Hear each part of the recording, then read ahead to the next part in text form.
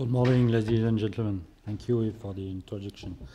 I'm from a new laboratory called MATEB for material for energy efficiency in building. It's a laboratory shared between INSA de Lyon and EDF, Research and Development, where I am in charge of these studies.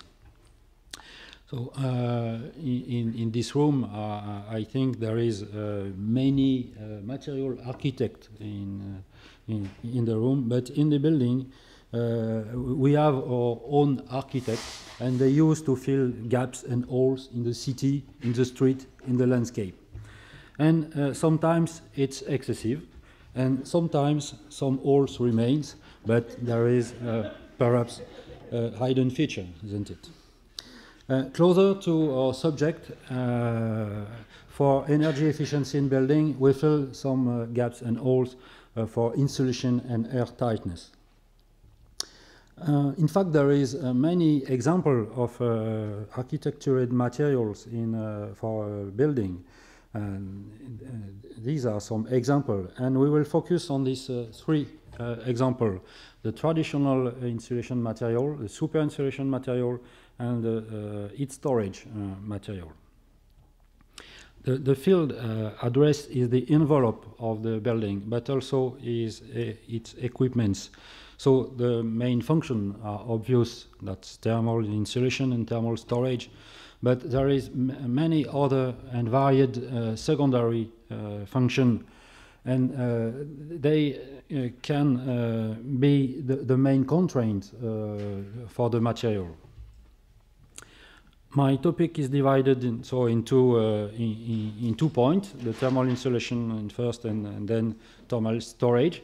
And you will find on the next slide some colored arrow in orange for slide for background and general information, in green for the current example, and purple for the needs and exploratory works.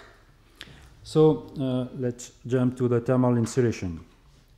The most useful space to plot the different material solution is this space. We can have the two main performance indexes for thickness optimization or cost optimization. This is the conductivity, and this is the performance, the cost of the performance, namely the cost of a product of 1 square meter with the thermal resistance of 1 square meter Kelvin per watt.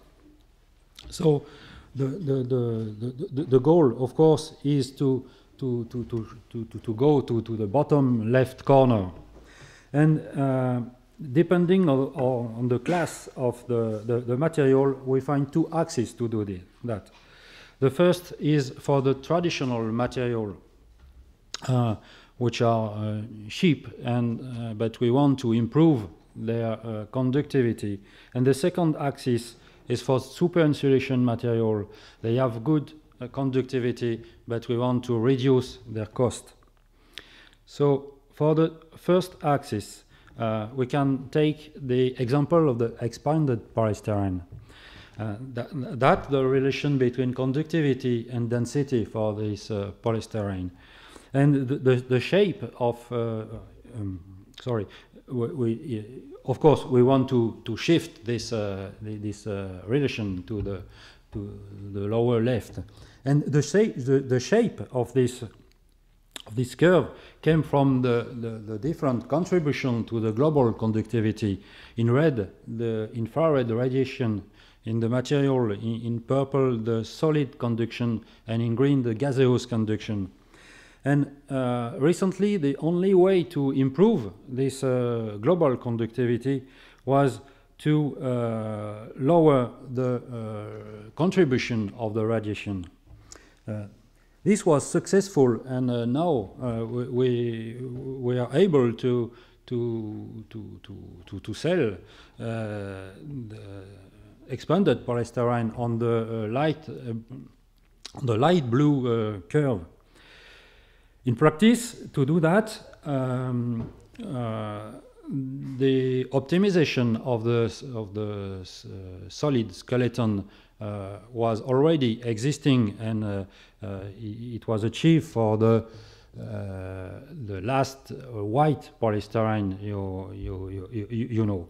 And the improvement for the radiation is obtained by the dispersion of micrometric particles on the wall cells. And of course, to do that, there is a strong link with the process.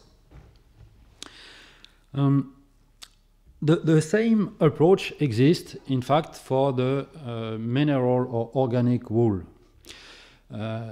To lower the radiation contribution, we decrease the diameter of the fiber. But we have, doing that, we have also to manage the other properties, like the mechanical properties, and there is some way to do that. It depends of the nature of the fiber. This is the master curve for the evolution of conductivity according to the density of the material. And of course, to improve the thermal insulation material, we have to go lower as possible. And this was done in the past for these materials, which are the cellular polymer filled with heavy gases. But in fact, we want to go much lower than this. And the first possibility is what we call super insulation at atmospheric pressure, SIEP. In fact, it's the family of the aerogels material. There is another family. It's the vacuum insulation panel. It's not really a material, it's more a product, and we will see some details about it. Why we call them super insulation material? That's because their conductivity is below that of steel air. That's the definition. How does it work? If we take the example of the previous polystyrene, we see that the contribution of the gas is the main one. And if we want to go to the super insulation, we have to reduce this contribution. And there is three ways to do that. We can replace air by heavy gases. We can lower the pressure, or we can have some molecular containment. And in fact, these two last ones are equivalent, as shown by this relation from Knudsen. Here you have the product of the pressure and the pore size.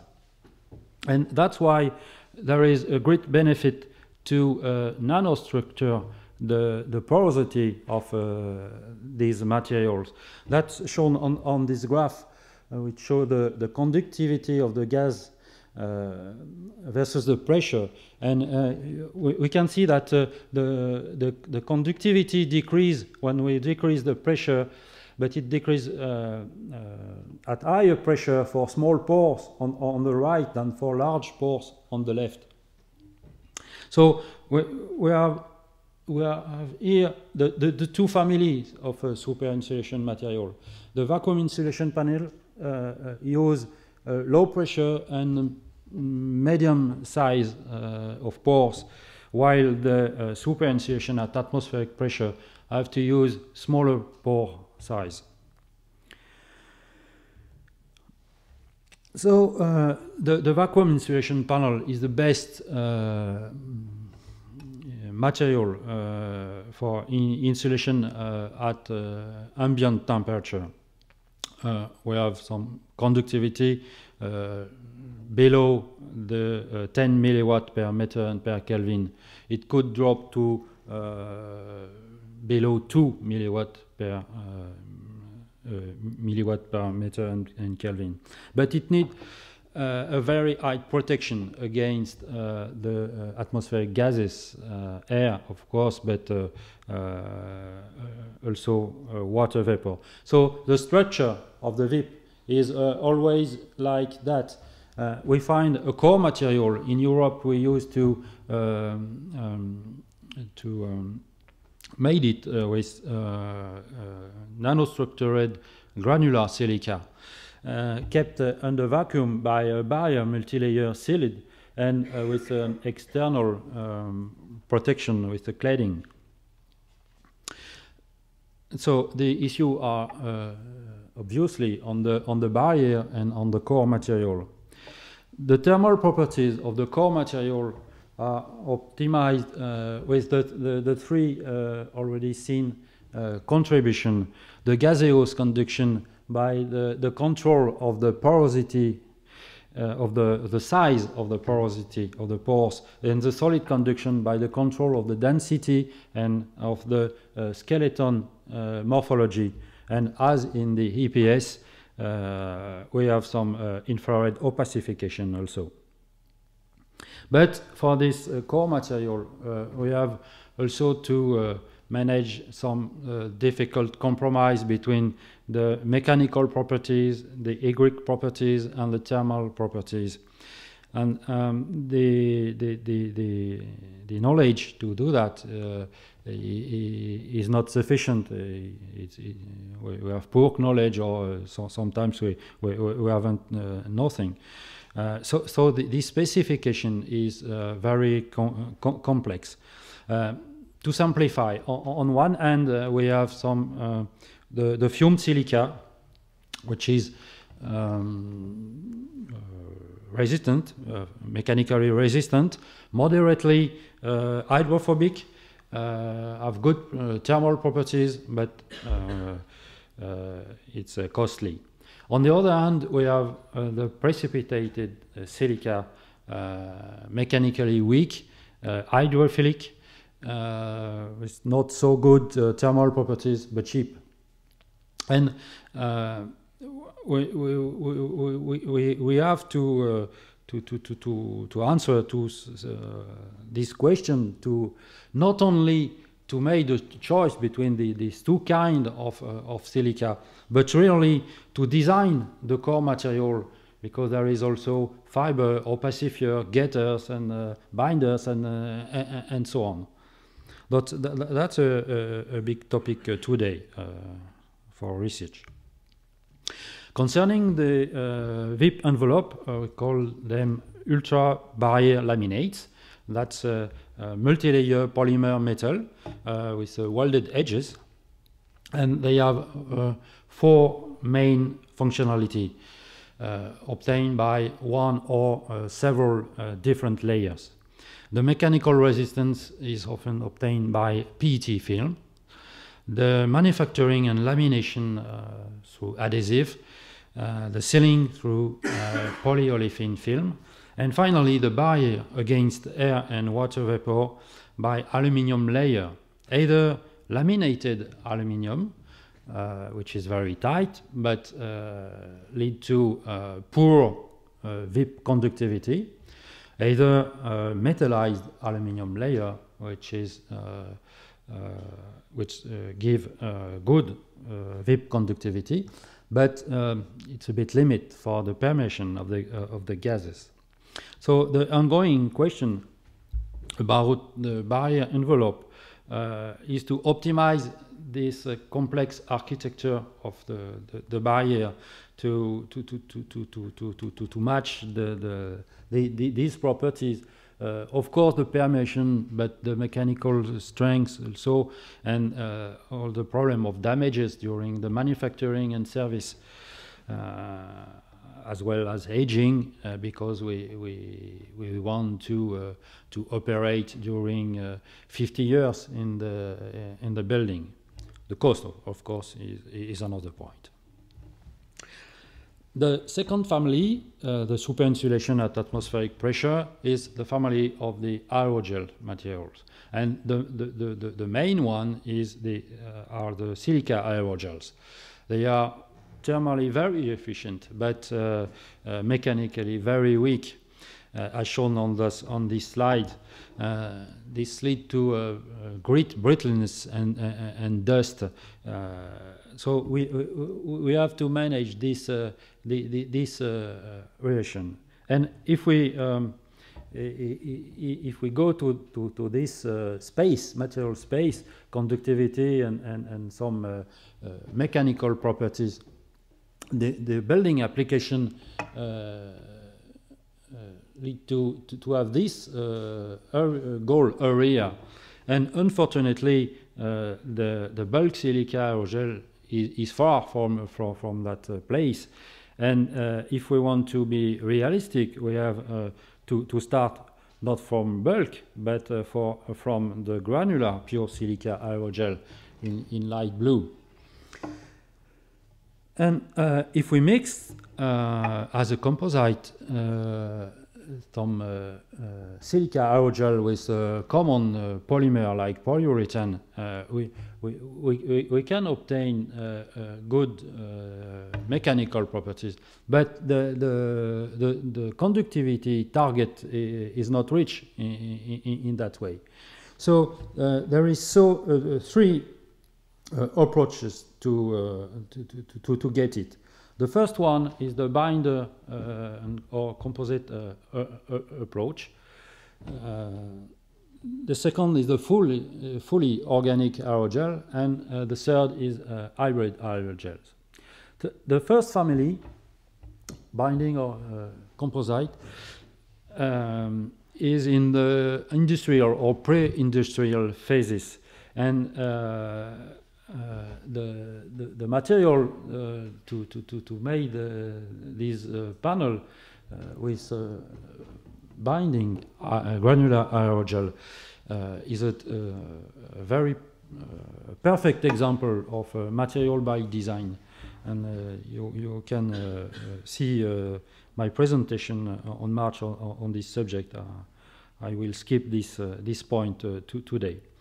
The two other approach, organic and hybrid aerogel, are in the laboratory feasibility phase. For the organic aerogel, the big challenge is the balance between the density and the pore size. And we want to answer to the question of the possible chemical system of what are the insurmountable limitation with the polymers, and is the biosourced viable. But we have also a hard point on the hygric behavior of these systems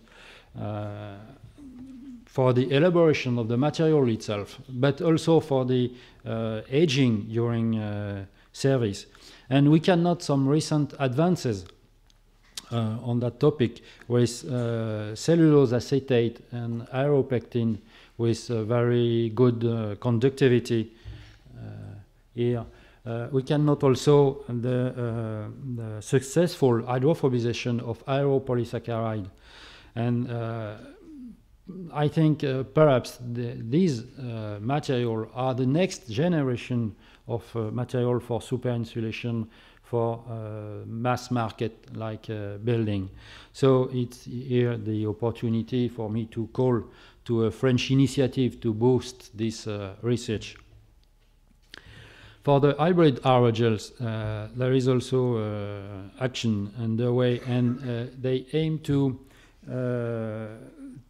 obtain some mechanical reinforcement and flexibility.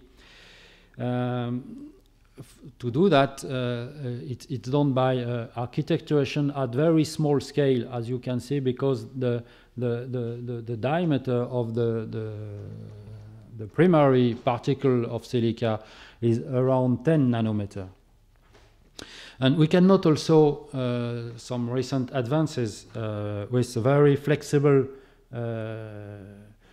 cellulose silica aerogel, and also very promising hybrid silica polyurethane aerogel. Okay, that's time to go to the thermal storage material Yves tell us some words about that yesterday. Thermal storage or inertia for what for? First, for erasing the heating during the peak consumption between 18 and 20 o'clock, but also to improve the efficiency of heat pumps with favorable temperature to operate and with better and to operate with long cycle, which is good for the heat pumps.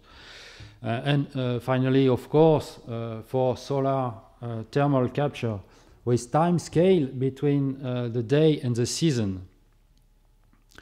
If we this example is a plate of exchange material for walls in buildings, and this is we have three main functionalities in such product. Of course, the storage of energy, but also the heat exchanger for the power of this system, and because of the liquid phase, the container also. And as you can see, there is many material property involved in this functionality. The storage on one hand is a mass property, and the exchange is a transport property. So we imagine that architecture could be the right way to catch these 2 points. If we take for the example a very simple case, which is a panel of PCM restoring heat near the ambient temperature in the air, we obtain for the material performance index for this case this relation. And what we can see is that we have not only material parameter in blue, but also some system parameter in green. And what is this relation show? That we need an equilibrium between the exchange coefficient and the thermal resistance of the panel. And for air application, the value for H, the exchange coefficient are between 8 and 50 watt per square meter and per Kelvin.